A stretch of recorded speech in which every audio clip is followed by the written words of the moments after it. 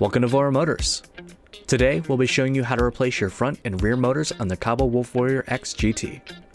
For these tasks, you'll need a 3, 4, and 5mm hex key, flathead screwdriver, 18mm wrench, 18mm socket wrench, pin removal tool, tire pump, and of course, your new replacement motor.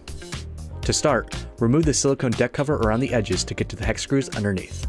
Take your 3mm hex key and remove the 9 screws. Then, remove the deck cover and weather stripping. We recommend that you take pictures of the connections before unplugging anything for reference later. For the front motor, disconnect the yellow, green, and blue phase cables. Also disconnect the 5-pin connector with red, yellow, green, blue, and black covered hall sensors. Next, use your pin removal tool to depin the hall sensors from the black connector. Save this 5-pin connector for later. Take your 3mm hex key and unscrew the 3 screws to take off the right front neck cover. Pull the motor cable out of the deck. Then cut off any zip ties and unravel the braid. Now that your motor cable is free, use your 5mm hex key to unscrew the 2 screws on the bracket surrounding the brake caliper. Keep track of the 2 screws and wire guard that will hold your motor wire in place. Next step is to take off the 2 nuts on either side of the tire. Due to the red Loctite holding the nut in place, it may be difficult to unscrew it first. If so, take a torch and heat up the nut for 30 to 45 seconds to loosen up the red Loctite. Brush off any excess Loctite after unscrewing the nut. Repeat the process on the other side. Remove the washer and take the tire off your scooter. Next, take the air out of the tire by pushing on the valve. Using a 4mm hex key, unscrew the 6 screws surrounding the motor. Be careful not to strip the screws as they will be very tight. Save the screws and remove the motor from the tire. Take your new motor and place it in the tire with the brake rotor facing up.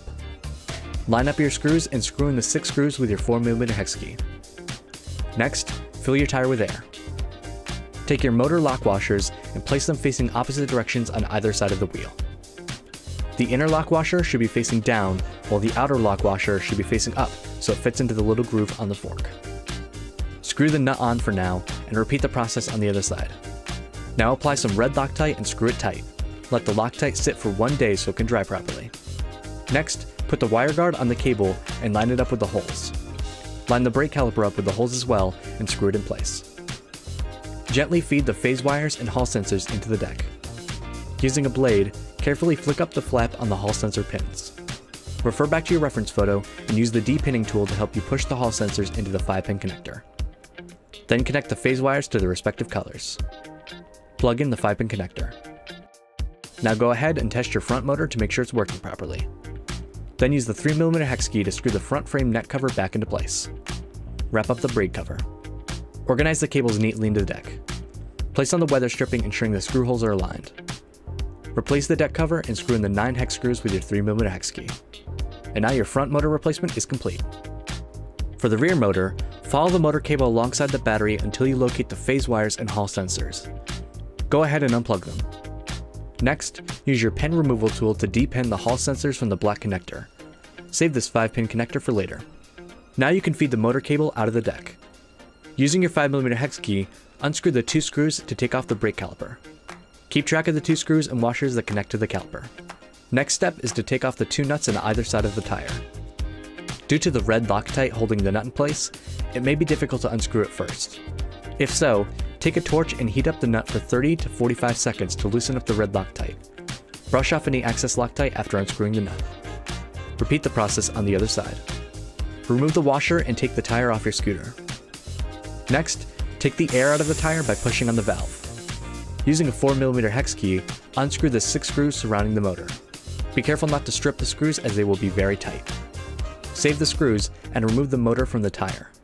Take your new motor and place it in the tire with the brake rotor facing up.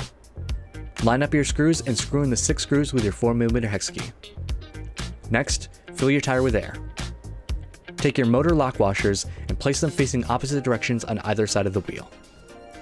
The inner lock washer should be facing down, while the outer lock washer should be facing up so it fits into the little groove on the fork.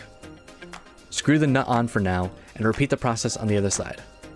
Now apply some red Loctite and screw it tight. Let the Loctite sit for 1 day so it can dry properly.